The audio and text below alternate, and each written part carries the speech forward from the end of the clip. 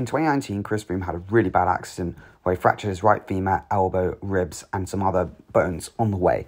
He didn't race for the whole of 2019, and there was a big question mark as to whether he'd actually get return in 2020.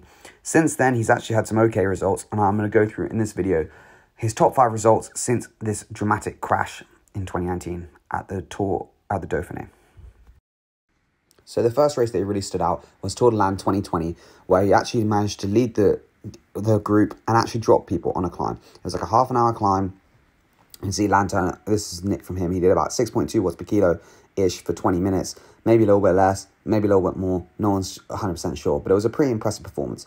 Anyway, this is Tour of Alps 2021, he actually got in a break. Now this break didn't win, but it was a pretty strong break. You can see like there's some decent riders like Gebre Xavier there as well, Jeffrey Bouchard, Grosshartner, Sanchez, Walter, Pernstein, etc., etc.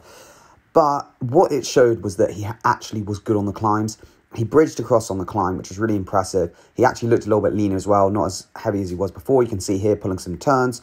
It was actually like Froome Dog. He's getting back to being relevant in races, which was really, really big for the boy, because previously he hadn't done much. In the Worlds of 2020, he was okay as well. He was pretty functioning, but at Israel, he'd actually gone backwards in my opinion, maybe because he was doing more rehab to try and sort his life out, but alas, he definitely had got worse. 21 kilometers to go was at the bottom of the main climb, and Froome Dog is still there, which is pretty decent. There's a pretty hard chase from everyone else, and you can see that the break's going to get caught, but nonetheless, Froome does a very good job for the team, getting in the break, meaning they don't have to chase at all, and that the rest of them can basically just sit in and depend and basically look after their GC guy. So yeah, this is a pretty impressive performance from Froome Dog.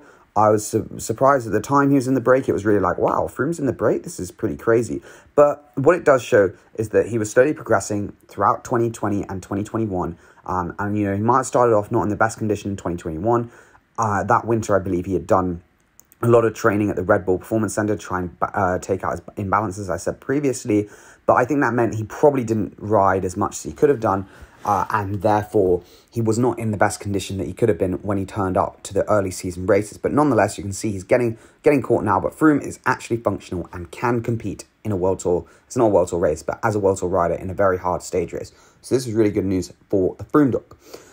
Next is Tour of Slovakia. This is towards the end of the year, and it's stage 5. And you can see here, there's a 7-minute gap to the bunch. There's a lead group of 22. And guess who's there? Yeah, you've guessed it right. It's Froome Dog. Froome Dog made the front group yet again. And this was pretty big as well, because he actually managed to do a pretty decent job helping out a sprinter as well, who actually won the stage.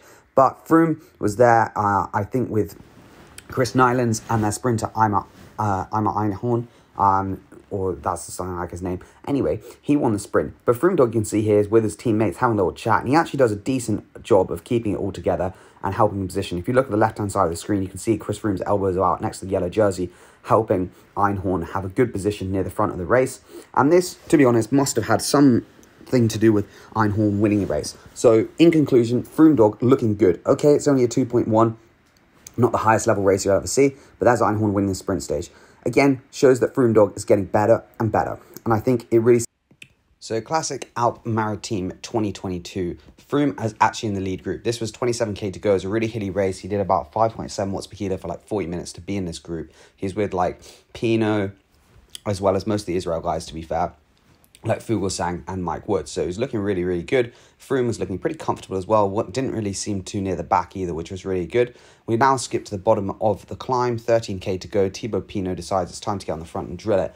And Froome, to be fair to him, I think was trying to help his teammates, but then realised he didn't have the gas, so just, you know, rode his own tempo. But he looked really good on it. Like, this was like a really impressive performance, because it was fine, like, he must be back to climbing in like a top 20 GC, top 30 GC group. So you can see here, Froome's sliding off at the back. He's just slipping off slowly. I think he probably could have held on longer if he really wanted to, but I think he wanted to have a good result. You can see number 32 on the left. They're about to zoom in on Thibaut Pinot because this is a French race, and obviously they love Pinot, but who doesn't? But anyway, Chris Froome, we're now going to zoom into in a bit, and you'll see him getting dropped. But to be honest, like, he doesn't... Jeffrey Bouchard goes around him and gets back on. And Froome, to be fair, like, doesn't really look like he's getting dropped. I think he's just riding his own tempo and was like, just maybe it was more of a training thing and just wanted to see what he could do. But anyway, it was really impressive because it was like obviously a performance which you hadn't seen coming. There was no necessary indicators. Obviously, Tour of Alps, he looked good, but this came after that. But it wasn't like one of those things where you're like, oh yeah, it's definitely going to happen. And I think it gave a lot of confidence to him I think, for the Tour de France, and in showing that actually he can climb at a very high level. And now we're going to go into his best performance, which was at the Tour. Chris Froome attacking up the Galibier, trying to get across. We then go over to some absolute nutty descending by Pidcock, who catches Froome in no man's land in between the break and the bunch. But Pidcock sort of brings him up and says, right, we're gonna get to the front group. And that's what Pidcock does to Froome. You can see some outrageous cornering. Froome, to be fair, actually holds his wheel decently well in the Galibier. In the Telegraph, different story for sure. But nonetheless, Chris Froome was looking good in this stage. You can see here, we're going to go over an outrageous overtake. It really was some stunning descending by Pidcock. But also, you can see Froome getting on. Froome's in front of here. Pidcock late breaks him here. And to be fair, this is an outrageous move yet again.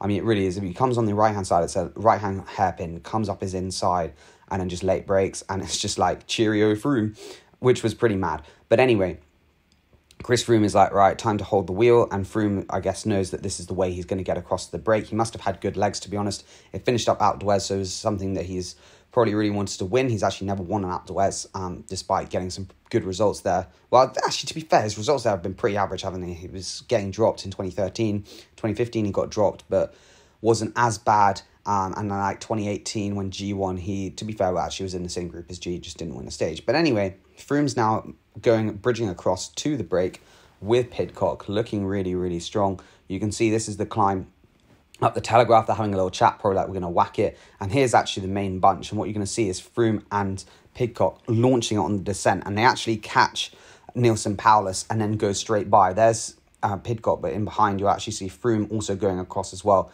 which goes to show Froome's descending has improved quite a lot despite his big crash. This is on Alpe d'Huez, and actually Pidcock attacked really early. Chris Froome got dropped quite early, about here, and that was it. But he managed to get third on this stage, which was really impressive. And yeah, that's Chris Froome's top 5 performances since his crash in 2019.